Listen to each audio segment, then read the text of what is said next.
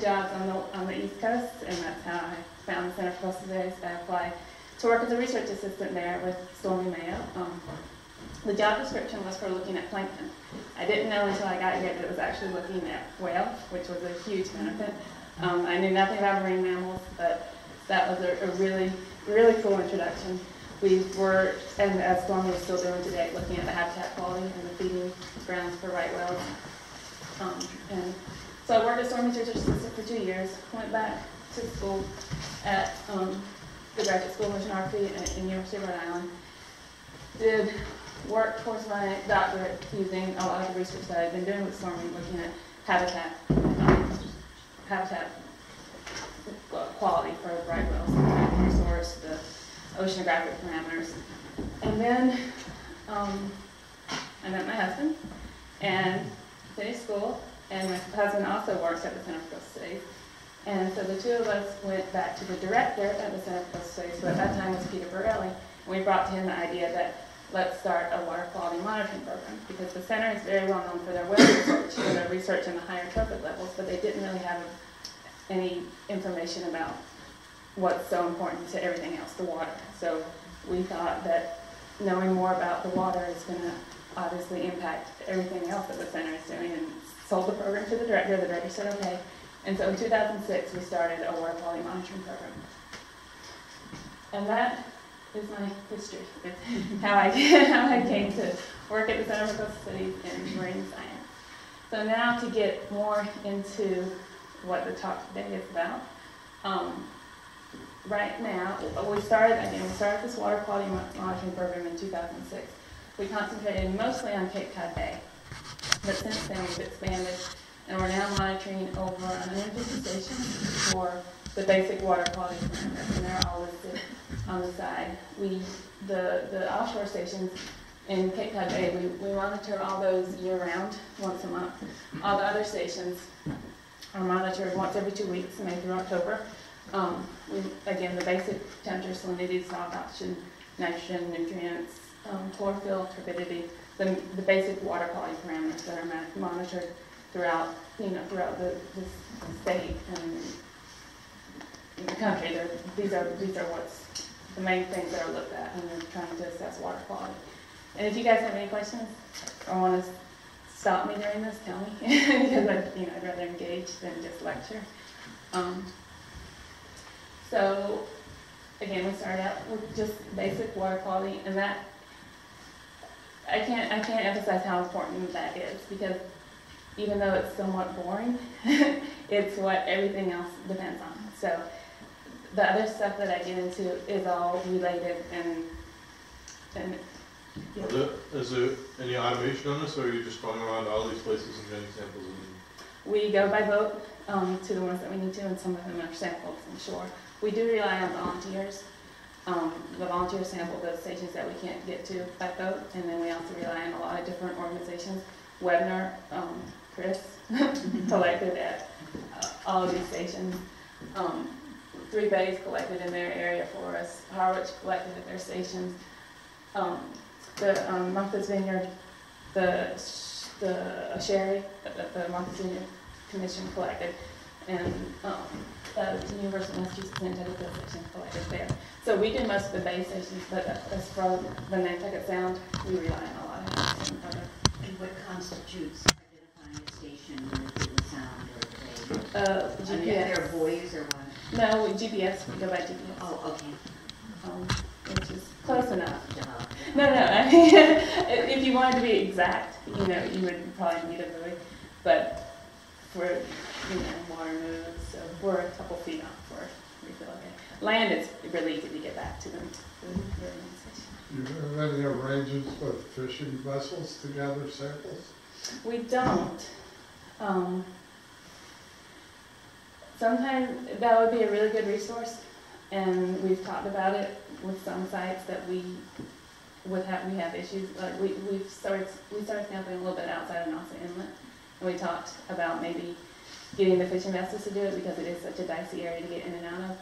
But it's hard because they're on their own schedule, and the sample needs to be collected and refrigerated or processed as soon as possible. So I can't tell them to go out and come back immediately, and give me an example. So it would be a good and bad thing. It would depend a lot on logistics.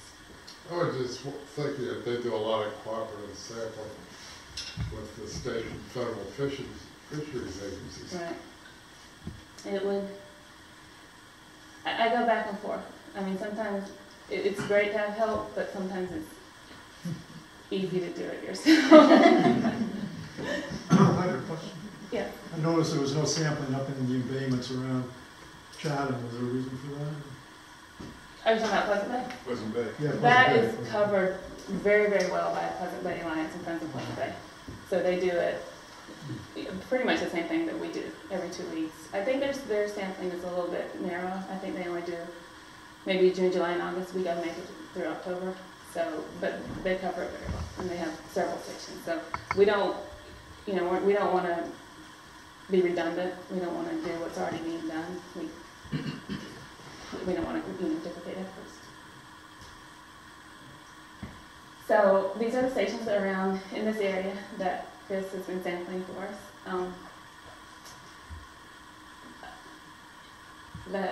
We started these for the first time last year.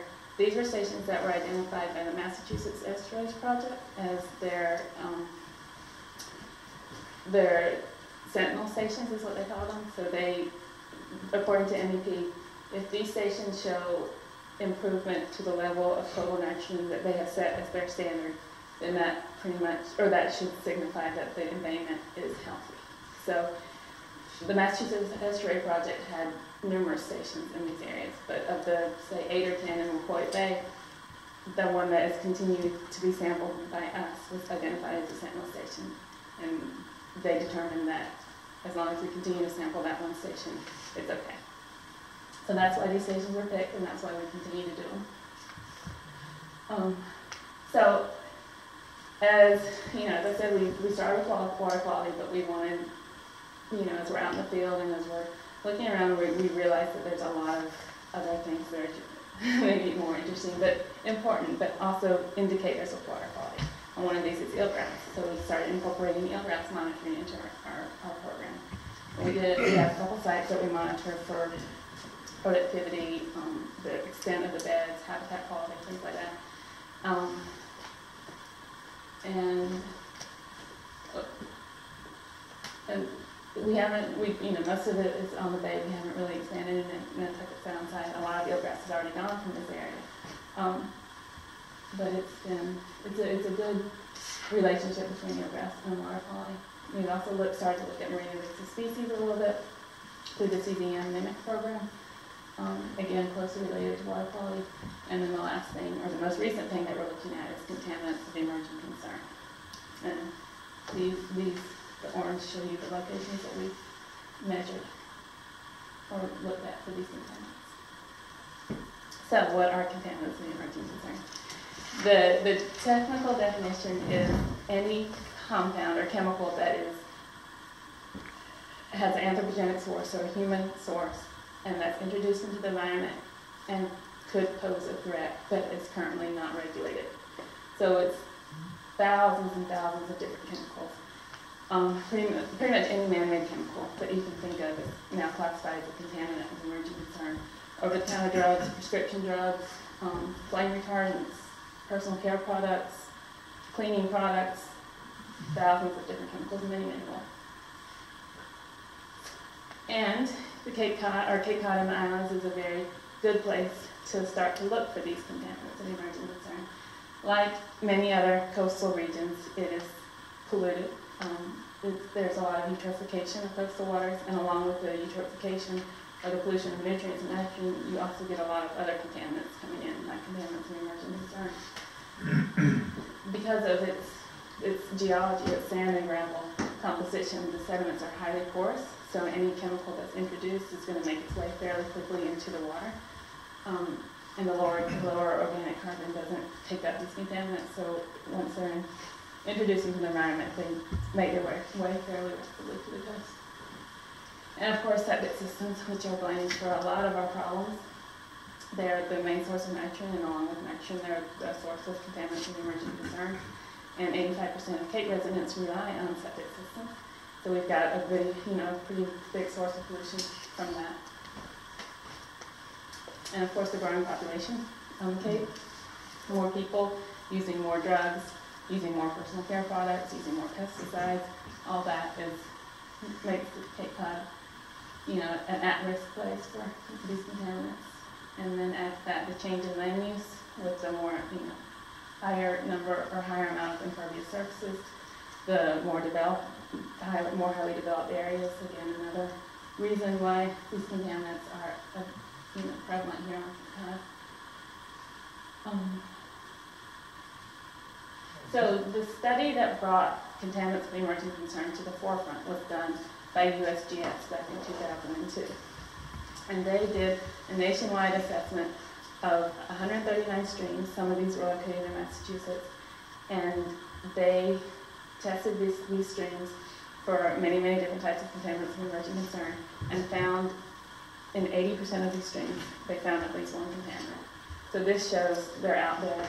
But even more than that, they've obviously been out there for longer, before 2002, but we now have the technology to detect these chemicals at the low concentrations that they are found. So once USGS showed that they're out there, be careful, Silent Spring stepped in and looked specifically on Cape Cod. In 2006, they looked at, 6 different ponds on Cape Cod and found contaminants in many of them. They also showed a relationship, this study showed a relationship between the density of development and contaminants, so the more highly developed areas around those ponds had higher levels of contaminants of emerging concern. And then in 2010, they tested public wells all over Cape Cod, and in 75% of the wells that they tested, they found at least one contaminant of emerging concern. 2011, they tested some private wells, and in these wells, of the wells that they tested, I think 85% had at least one contaminant of emerging concern. And the levels that they found were levels similar in concentration to some of the highest levels found in the rest of the country. So they're here. Just a quick Yes. thought. I mean, when you're talking about contaminants now, these are below these are at levels that are below what the local water districts publish and say are safe. Well, they're unregulated. I see. So these are not things they test for. They are not tested for, and they have not set any regulations about what levels are safe or not. So we jumped on board in 2010, based on the previous work by Silent Spring that showed that there were detectable levels of contaminants in ponds and in groundwater. Since groundwater and surface water all eventually makes its way to the coastline, one would assume that they're also in our coastal waters. So that's when we became interested. And in 2010, we just did a very, very preliminary look to see if we could detect these chemicals in our coastal waters. And we chose a couple different sites on Cape Cod, and then one out in the middle of Cape Cod Bay. And we did find, we were able to detect. We only measured for a couple, the ones that would be most likely to be found, and we based that on their persistence in the environment. A lot of these chemicals can be broken down from microbial activity or exposure to oxygen, or can absorb to sediment. So a lot of the chemicals can be taken care of biologically, but some of them can't. And so we picked 4 or 5 that were likely to persist in the environment and make their way to the coastal waters. So again, I want to emphasize very, very, very low concentrations. So one of the chemicals that was more prevalent was carbamazepine, and that was found in an average concentration of 7 nanograms per liter. And nanogram per liter is 1 part per trillion. So that's super, super low. So just comparing it to what we, everyday language, a dose of carbamazepine is 400 milligrams per liter. To get that amount into your system from the concentrations that we measured in our water, you would have to drink 57 million liters, which is equal to 23 Olympic size swimming pools to get 1 dose. So very, very, very low levels. And again, the only reason that we can detect them is that we have super advanced technology that can pretty much measure anything.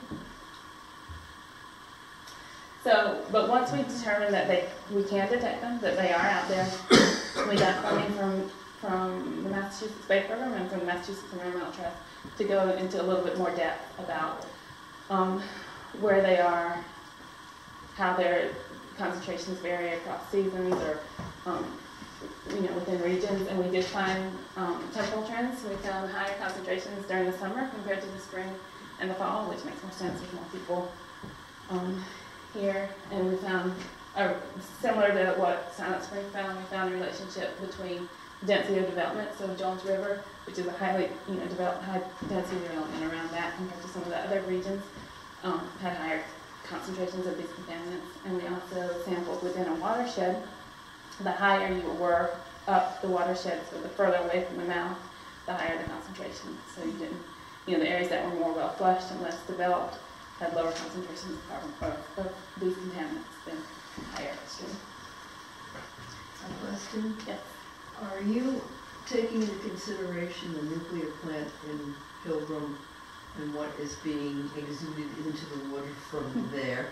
We have not. That's what I have understood. Right. It's not being done. It's not, and we've been encouraged to start looking. Even when I showed the map of our stations, our closest station is still too far away from that to say anything about it. I don't know. Well, the interesting thing is in Yarmouthport, where I come from, so right there in the Sandy Neck area, things have changed within the marsh. So that we swim in there all the time, and I've done it forever. And now we find that there is a snail that is disappearing, and as a consequence, the water is being filled with these water fleas. I can't remember what you call them, but they're biting us. And we're wondering what has killed, the snails. Right. the snails. Right. Is anybody looking at that? Have you? Is the town looking at that, or is anybody? I doubt it. It's worth looking into. I don't know if I would jump to the contaminants being the cause. I would more, jump to something a more common pollutant, But you never know. I think it's pretty. I mean, You think it's where related to- where that's being located, Right. From Plymouth, a lot of stuff could collect within that marshy area there. Right. It's definitely worth looking into.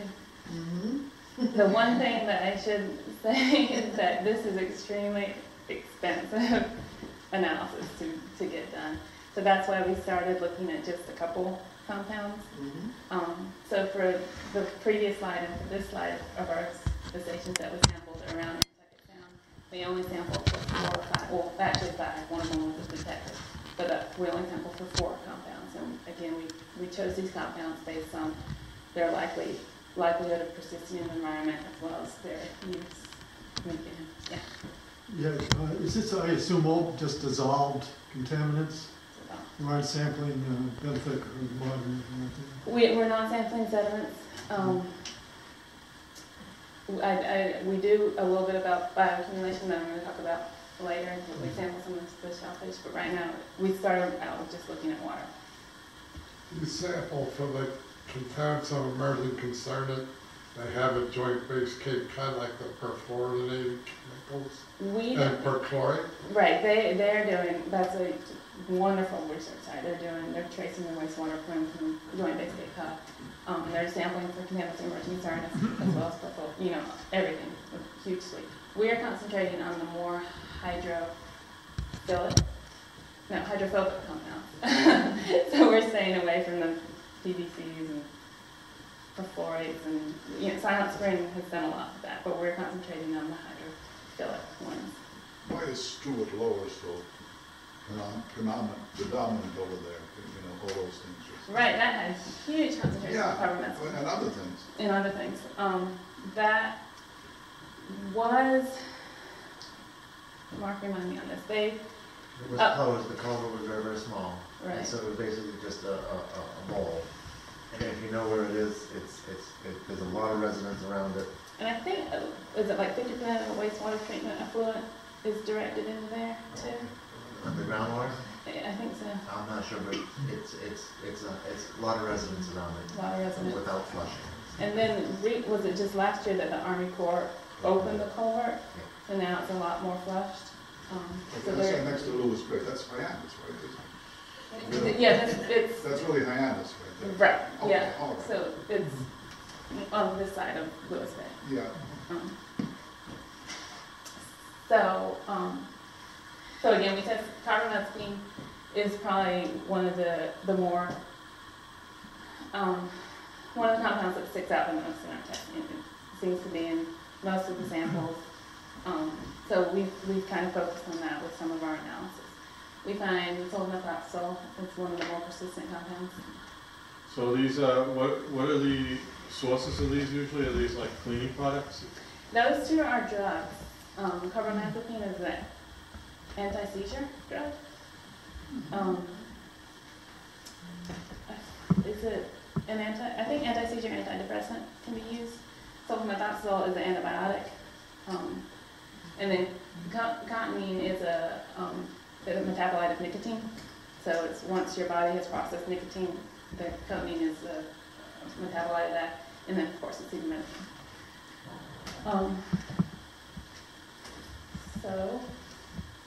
So in this work, we wanted to look a little bit more in depth at some of these stations, but again, because of the cost, for just measuring for 4 or 5 chemicals, it's $300 or $400 a sample. We wanted to measure for a bigger suite of samples, and that would have cost, or a bigger suite of contaminants, and that costs about $2,000 a sample. So we obviously couldn't stick with all the stations.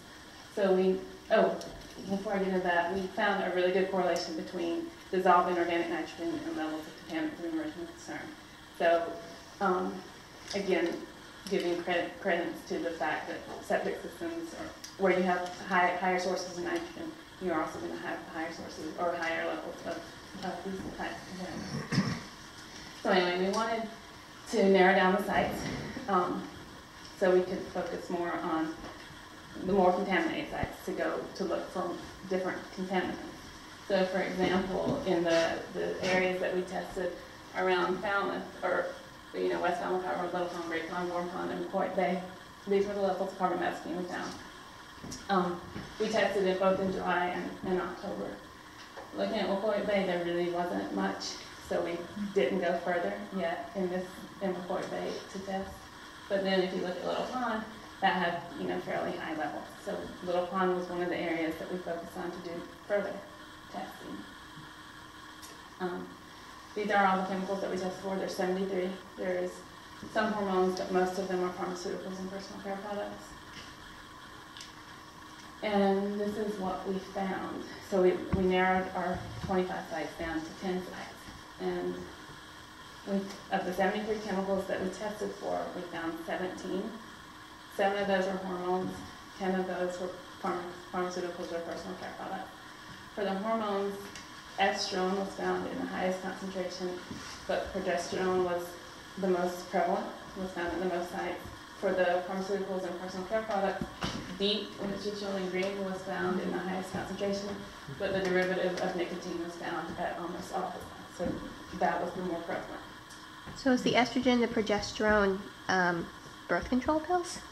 They're naturally occurring, so they're found in organisms too. Oh, okay. So you can't, hormones are a little bit dicey about, to say if they're human or naturally in the environment. So it's hard to, but for the other ones, the personal care products and PCBs, they're only sources of us. So it's easier to make, conclusions based on those. So we wanted to go again a little bit further, so we looked at bioaccumulation and with the use of passive samplers and oysters. Because all our work before that has been used, based on one discrete sample. 1 liter of water taken at one point in time. And it gives you some information, but it really doesn't give you as much information as you'd like. So we turned to another source of technology, passive samplers, and accompanied those with oysters. Oysters are an ideal organism to use for this because they filter up to 50 gallons of water a day, and they can live in a variety of conditions. You find them in very contaminated areas, and you find them in clean areas, so we weren't concerned about them being able to survive in the locations that we put them. And then the passive sampler we use It's called a Costa sampler.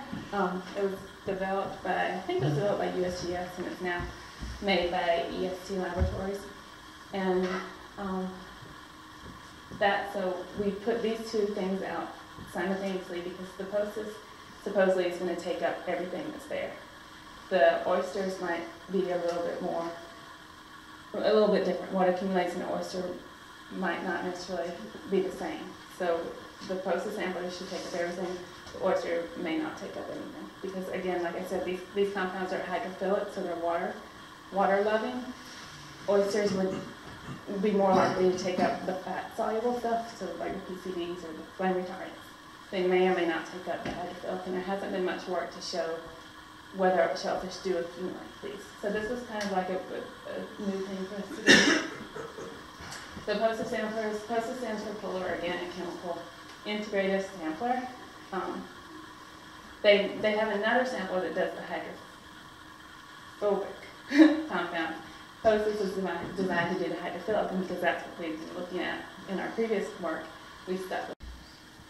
So from the 10 sites that we had, that we did the testing for the 73 contaminants, we narrowed that down to 4 sites on the South Shore of Nantucket Sound, and we chose one on Nantucket and one on North St. just to give a broad view of what's there. We also had one out in the middle of Nantucket Sound. Again, Little Pond, we kept that one in. So this is the Costa canister. We put 6 different membranes in there. We put that many because we anticipated low concentration, so we wanted as much surface area as we could. And then this is a cage with 70 oysters in it. We deployed them like that. And then 40 days later, we went out and retrieved them. So this is going to give you a time-weighted average over a period of 40 days. So it's going to hopefully capture, more runoff events or dry periods, or it won't tell you what happens when, but it'll give you a more average look at what's going on. So we retrieved the oysters.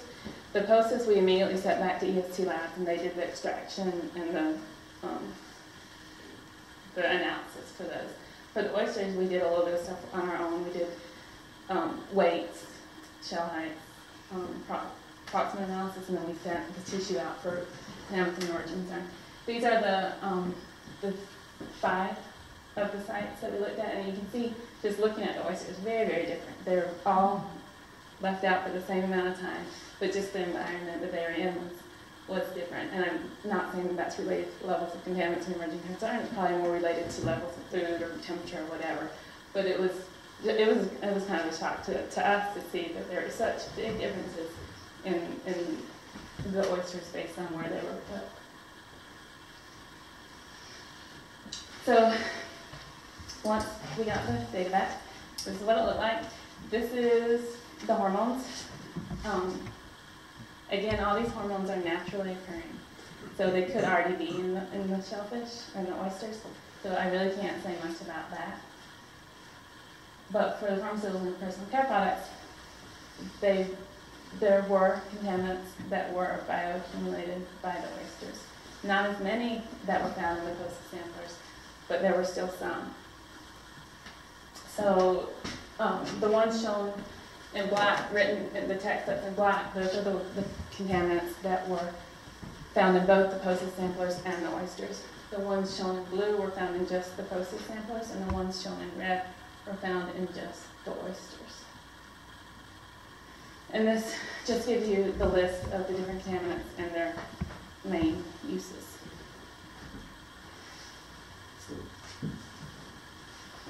So getting back to the oysters, like I emphasized with the water, you should not be scared of eating an oyster. the concentrations that we found, average concentrations in the oysters, I did some calculations, so for an average oyster, 15-gram oyster, you would have to eat 230,000 to get the amount of caffeine in 1 cup of coffee. So, somebody said I'd much rather just drink a cup of coffee. You'd have to eat 50,000 oysters to get the amount of nicotine in 1 cigarette. You'd have to eat 78,000 oysters to get an amount of theobromine in a bar of chocolate. So very, very, very low levels. So don't walk away with it saying I can't eat oysters anymore. So the bottom line of this is basically, see, they are present in our coastal waters. They probably have been for many, many years, but now that we have the technology to protect them, we know that we can measure them. Concentrations are linked to degree of human use, so be careful what you use.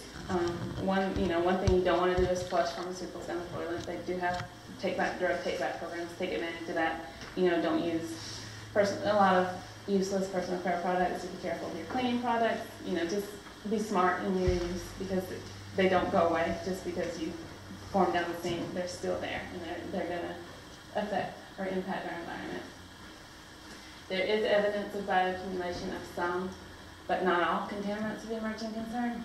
This was done by Baylor University. So they tested fish in Chicago, downstream of the sewage treatment plant. And the pills represent the percentage of each of the drugs that was found in the fish. So that was a really neat study, a cool picture, a good way to display things.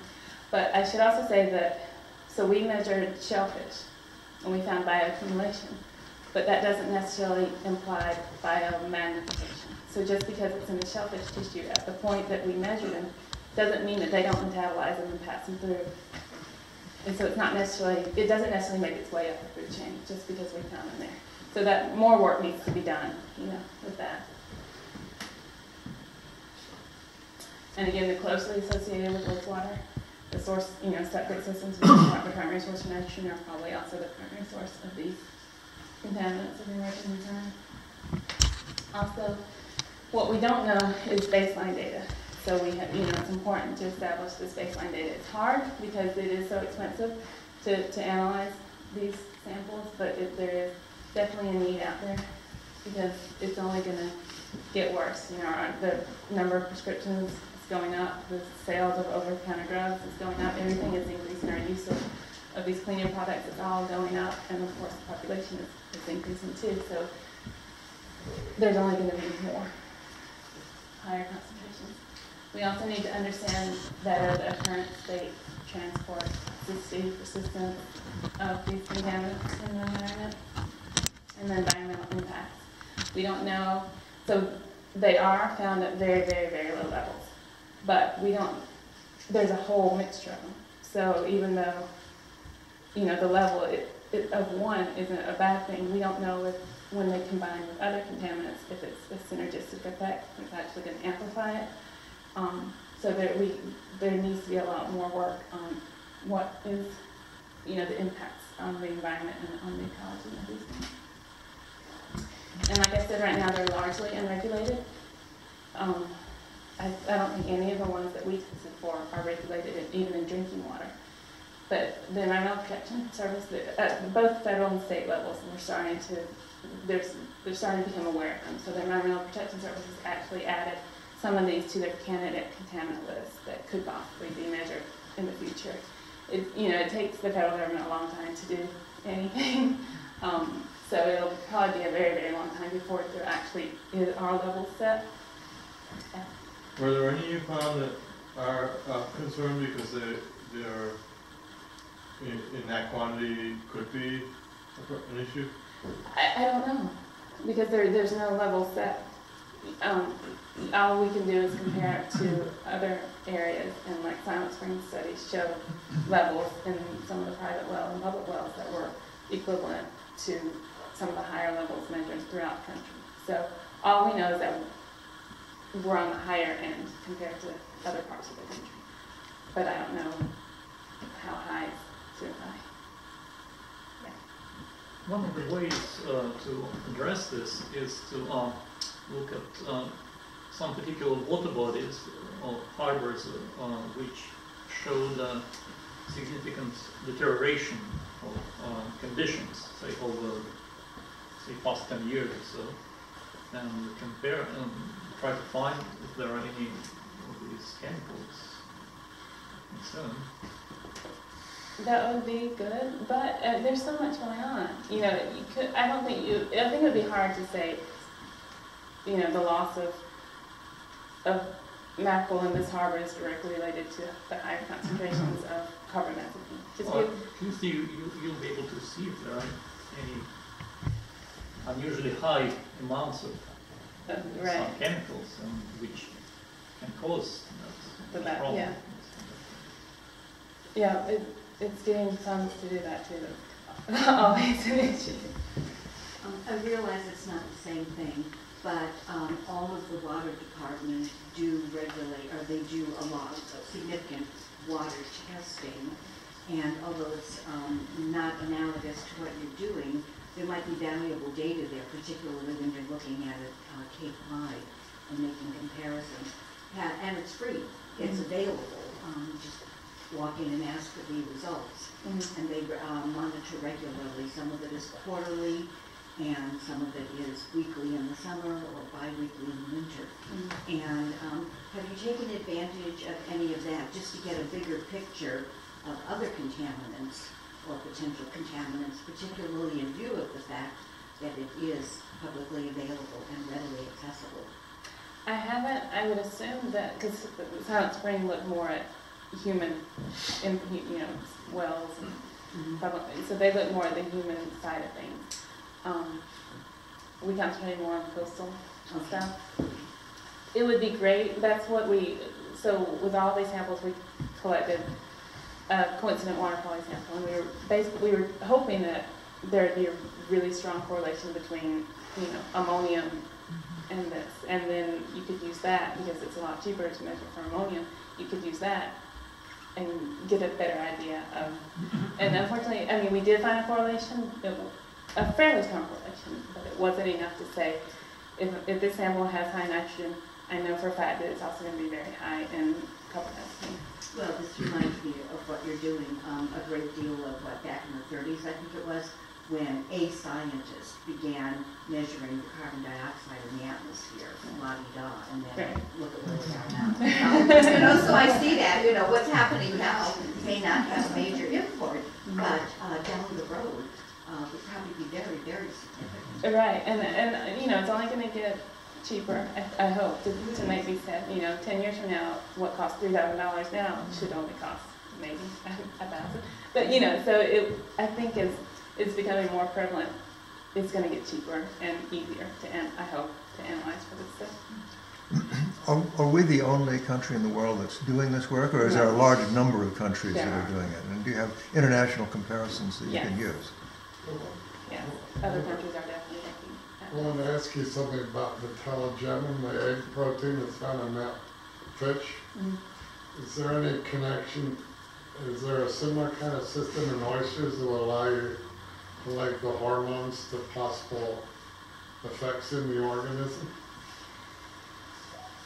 Well, we were hoping we did test for, I think, one hormone that was not naturally occurring, and we were really hoping that would be one of the ones that showed up, and then we could say more.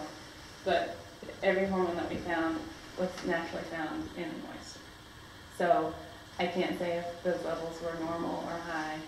It's quite common in male fish that have the telogenin that they're exposed to sewage effluent. Right. Oysters are hermaphroditic, correct? So they're going to have both the male and female hormones. So whereas male fish may not have, so it might be easier to test for female hormones in male fish instead of oysters. Well, it's certainly easier. so yeah. Some male fish actually have female sexual organs in the worst case scenario. It's fairly common that they have the levels of female egg protein in their blood serum. Just as a really an aside, truly there is no way of remediating this. Sewage disposal or sewage treatment is not going to remove any of these things. No, right now there's no. Well, there's such small concentrations. There's no way of mechanically, electrically, chemically take these things out at the concentrations you're finding. there's no way to remove all of them. That's right. There's treatments that can remove some of them, Yes, but there's nothing that exists but right I'm not now. even sure that you can do that on a huge scale, if we go sewage in the United States in such a way that you could remove anyone. Right, and one thing that did show some promise was chlorination, remove Okay, things, of course. but when you chlorinate some of these, you actually You add produce something. even more Yeah. toxic, Yeah. the metabolites of these, once they're chlorinated, can be even worse than what you started with. So it's, the only way to do is to stop it on this end. It's an interesting problem, I mean, when you Yeah. think about it, there they are, but wow, what are you gonna do about it? Right, Nothing. right. And Silent Spring actually looked at sewage treatment plants compared to septic systems to see if, wastewater treatment plants do a better job. They didn't. No. It was equivalent because a lot of when they're removed, it happens during the biological process, which happens in a septic system or a sewage treatment plant. So that didn't make it. The only benefit of sewering would be you would have them in one. You don't have thousands of different septic systems emptying into one. You would only have one source of effluent. One great big, One great big one, right? Yeah. you don't change the amount, You mentioned septic systems and so forth. What about the fate of these compounds and composting process? Yes. Good question. I know it's outside your research, but is there research being done? Well, Is there papers written on this? the county, George, the county is doing with his different, with his different types of toilets, composting toilets. Well, on the base you can, It's sounds like, I don't know what the name of this facility is. Yeah. military. He's looking at how compost, he's looking at these contaminants in some of his Okay. systems. Let me get So when you talk about chemicals in the environment like this, and you question the risk is really a combination of the inherent toxicity of the chemical to various organisms and humans and the exposure level. So you're looking at the exposure level, and the other question, the other part of the equation is what is the inherent toxicity? And the EPA does require pharmaceutical companies, chemical companies, all of these manufacturers of these chemicals to conduct testing to try to understand the inherent toxicity so that they can use that in a risk assessment to decide, is this a bad actor in the environment? For a pharmaceutical that's sold in huge quantities like acetaminophen, they do a lot of testing. If it's a small drug that's not going to be in the environment in large concentrations, they may require less testing. There's also a program to address this gentleman's question, the endocrine disruption screening program that's being run by the EPA. They're looking at 10,000 chemicals over a period of years to try to understand the endocrine disrupting effects of all these chemicals in the environment. So you're doing a great part of it to understand the exposure part, and they're also doing the effects part. In other words, they're looking at the effects on fish, on marine invertebrates, on insects, on plants, on all of these non-target organisms to get an assessment of what is the impact of these chemicals on the organisms in the environment. And then we can use your data to say, okay, it's way too low, really worrying about, or it's not, where it is a concern. We don't know that yet. Yeah, especially their more recent work is a lot. In the past, a lot of the toxicity stuff has been, this is the level that kills a fish. Right. And so that's not necessarily applicable. And then, and it's looked at one chemical at a time. So, we don't have percentage. So it's hard, there's no easy way to get at this. But yes, EPA is doing. When they do acute studies where wonderful. they give large quantity over a short period of time, they do chronic studies where you dose at low levels for a long period of time. We do full fish life cycle studies where you start with a fish egg, you grow it up to a fish, that fish has eggs, and then you study the offspring of that fish, exposed to various pharmaceutical chemicals and things like that. So that's all being done. Right, and I think they're developing action plans based on this to what to do. And they will regulate at some point. Right. They'll decide if the risk is, then they'll regulate. Right. Right now, they don't have the data to know whether they're Because the technology is just now available that we can start even detecting these things. So the hormones in the oysters, were they higher in areas where there were more people around them, or were they the same in every event that you have? That's a good question, and I should look at that. We targeted areas that were higher density development anyway, so it would have been good to have one. I guess our Nantucket Harbor one might be a good control, to look at. The other areas were probably all pretty high, but that would definitely be worth looking at. So, just last thing quickly, like he said, are you with EPA? No, I'm with a private ecotoxicology testing. Okay. So we do all those tests. Okay, great. Very good. Your boss